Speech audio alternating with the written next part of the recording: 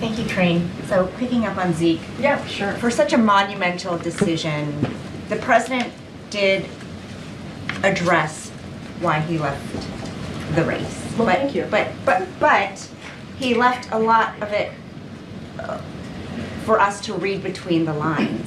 He did not make clear why he's leaving the race. Even in the excerpts that you bring up. Yep. He says that, you know, the best way forward is to pass the torch to a new generation. Is he saying it's because he was too old? You know, in another one, he said that it was for the sake of democracy. Well, that does not answer why he thought he was in the way of democracy. I mean, so why Sorry, did he I make mean, this look, decision? a new generation, and he also said the next sentence was to unite, is also to unite the nation.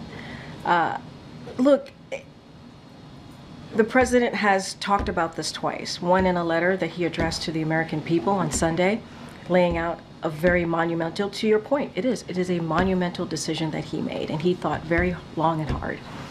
He also said that he's been serving this country as a public servant for more than 50 years. It is not an easy decision to make. He talked about unity. He talked about the next generation. He talked about passing the torch.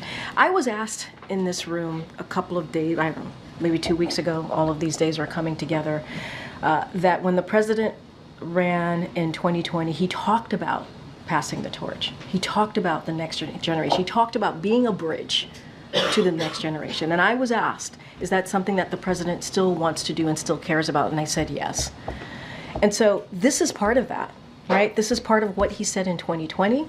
He talked about unifying the nation. He talked about unifying the party. And he believed the time was now. The time was now to step down from his reelection and to move,